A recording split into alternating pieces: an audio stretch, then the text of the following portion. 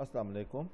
This is a presentation for medical students by Dr. Mumtaz Ahmed Umar, and today's topic is nasal bone and nasal septum fractures. So the nasal trauma most commonly inflicted upon in the sports, in fight and road traffic accident most commonly. Introduction. Since nose is the most prominent facial structure and nasal bone fractures are the most common facial fractures because compared to any other facial bone, less energy is required to fracture the nasal complex. Traumatic forces, they may act from the front or they may act from the side. The magnitude of force will determine the depth of the injury. So looking at the skeleton of the external nose, it consists of the bony and the cartilaginous part. The bony part includes the nasal bones, the frontal process of the maxilla, and the nasal part of the frontal bone. The cartilaginous part includes the septal cartilage, which comes in the next diagram.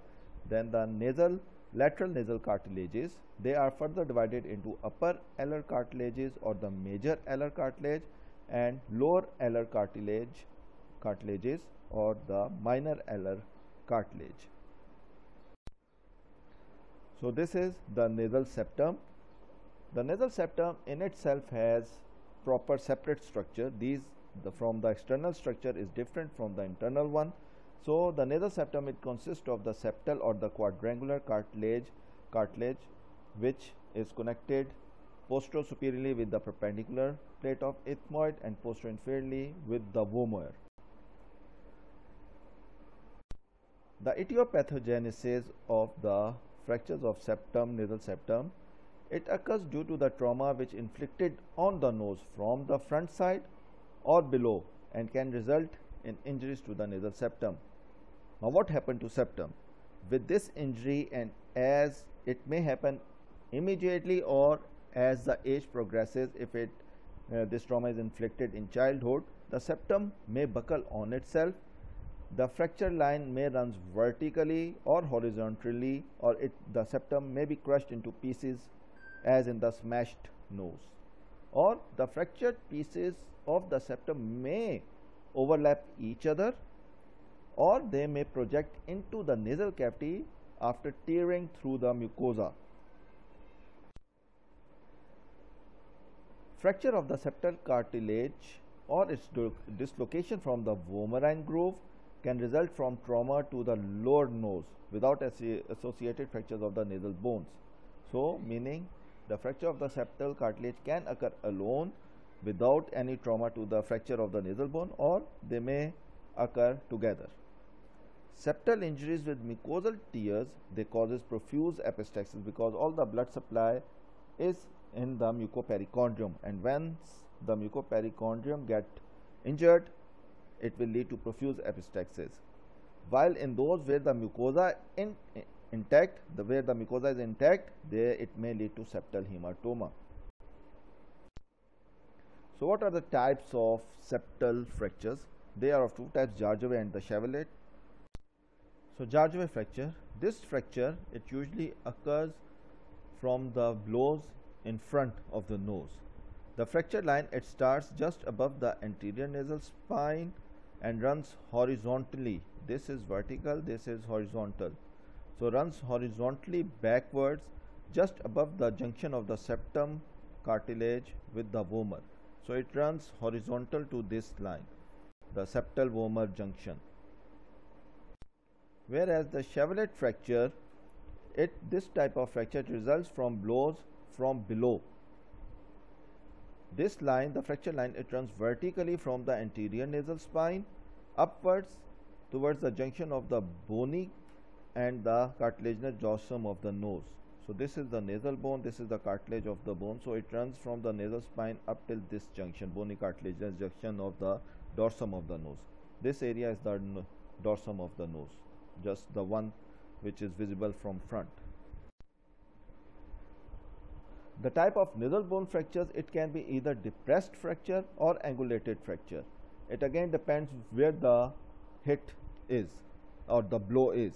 If it is from the front, then it will lead to depression, or if it is from the side, it will give angulation. So the depressed nasal fractures are due to frontal blow. A severe frontal blow will cause an open book fracture. We'll discuss this later. The angulated one is usually from a lateral blow. There may be unilateral depression of the nasal bone on the same side where the nose was hit, or the fracture may occur on both the nasal bones and the septum with deviation of the nasal bridge.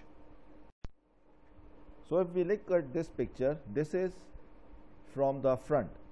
So from once the blow occurs from the front, either it gives rise to an open book fracture. Open book meaning the nasal bones, they get separated, and or there may be a depression. Once the base is lost or fractured, it may lead to depression. And once the blow is from the lateral blow, either one side may be affected or the both sides may be affected with deviation of the nasal bone. So what are the clinical features? Patient, they usually presents with swelling of the nose, epistaxis, periorbital ecchymosis, tenderness to touch. There may be nasal deformity, nasal obstruction, either due to the septal deviation, septal injuries, crushing of the septal pieces, or the septal hematoma. So this, it has to be ruled out, as the treatment for septal hematoma is immediate evacuation. Then on palpating, crepitus may be palpable, which is due to the mobility of the fractured fragments, or there may also be lacerations of the nasal skin with exposure of nasal bone and cartilage. So whenever there is hit on the nose, either in the sport injury or fight, it will most of the time, more than 90% epistaxis will be there. Usually most of the time it gets stopped, but at the time of injury, blood, it will come out from the nose, or there may be swelling and deformity of the nose as well, or mild laceration or big laceration can also occur. As I mentioned, with severe injury, in mild nasal injuries, periorbital ecchymosis don't occur, but if there is a severe injury or close to the eye, as the area around the eye is very loose, so the periorbital ecchymosis or the panda eyes, it usually occurs. And we have to look inside the nose to see if there is any septal hematoma. These are small smooth bulging, as blood is collected between the perichondrium and the cartilage. So this blood, it has to be removed immediately or aspirated immediately. Diagnosis is basically on history and physical examinations. X-rays may or may not show the fracture, and also there is no role of X-ray in the treatment of the patient. One thing, maybe the X-ray is showing a fracture, but there is no external deformity and there is no obstruction, nasal obstruction, so no treatment is needed. In some cases, X-ray is not showing any fracture, but there is obvious deformity. So we have to check with physical examination, and clinical checkup will guide us the treatment. But X-rays should be done, right and left lateral views of the nasal bones, Waters view and occlusal views, because they have a medical legal significance, especially in those cases which are medical legal cases, fight or things like that, where the compensation has to be given. And in extreme cases or severe injuries, CT scan may also be done. So what is the treatment? Treatment is further subdivided into emergency treatment or the immediate treatment, the specific treatment related to the nasal trauma, and treatment of the associated injuries. So emergency treatment is, first you have to check out the airway maintenance. Is there any blockage to the airway that has to be dealt with? And secondly, the bleeding. As I mentioned, every trauma to the nose, 90% it will give rise to epistaxis. So the immediate management for that is pinching of the nose for 5 minutes. And again, more than 90% of the times, if there is no obvious mucosal tear or injury to the mucosa, it will stop the bleeding. The specific treatment is further divided into early treatment and late treatment. And treatment of associated injuries, if there is any fracture of the other facial fractures or injury to the eye or like lacerations, they need to be treated as well. So for the septal fractures, recognition and treatment of septal injuries is essential. Hematomas should be drained as soon as possible, otherwise it will lead to secondary bacterial infection, which will cause resorption of the cartilage and which ultimately lead to saddle deformity. Then the dislocated or fractured septal fragments should be repositioned and supported between the mucopericardial flaps with mattress sutures and nasal packing, anterior nasal packing. Fractures of the nasal pyramid are often complicated with fractures of the septum, and both should be treated concomitantly. For nasal bone fractures, simple fractures without displacement need no treatment, while others may require treatment, which may be in terms of closed reduction or open reduction. The best time to reduce the fracture is either immediately at the time of injury within first 1 hour once there is no presence of edema, or within 7 to 10 days after the edema has disappeared. Healing of fractures occurs within 2 weeks, so treatment, the early treatment which is mentioning, should be done carried out before this time.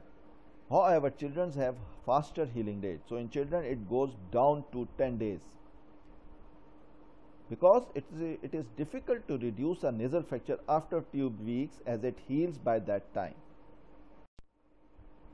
So methods for dealing with nasal bone fracture is either by closed reduction or open reduction. In closed reduction, depressed fractures of the nasal bone sustained by either the frontal or the lateral blow can be reduced by blunt straight elevator guided by digital manipulation from outside, like this one.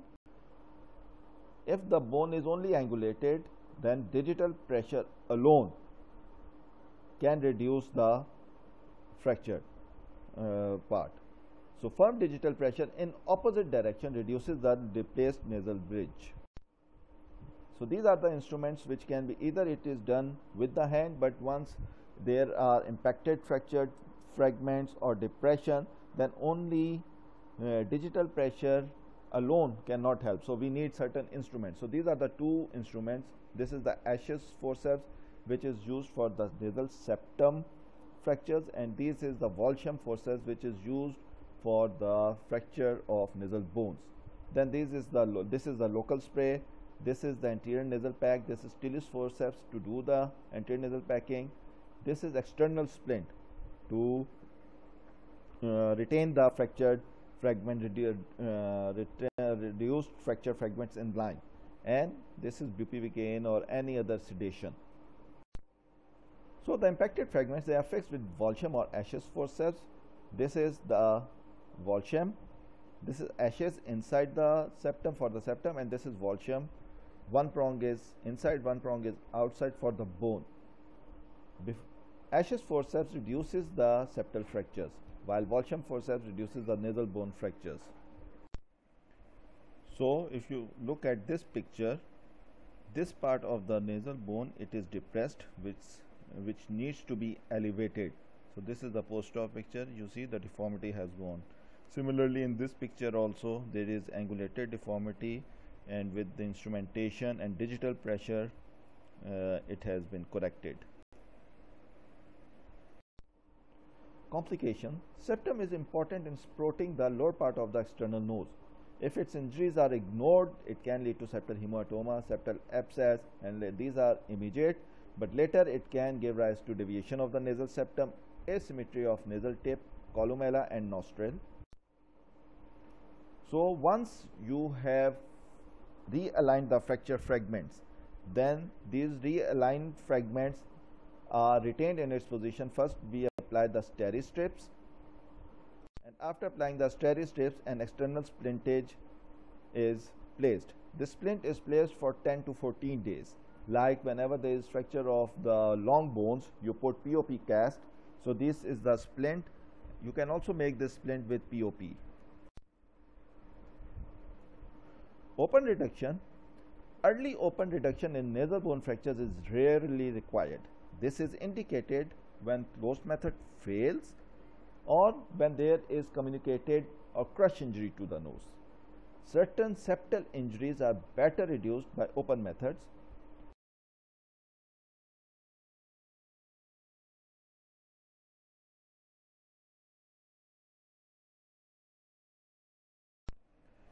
Delayed treatment. So if the patient failed to present early and get treated early and they present after 2 weeks, then the delayed treatment has to be given.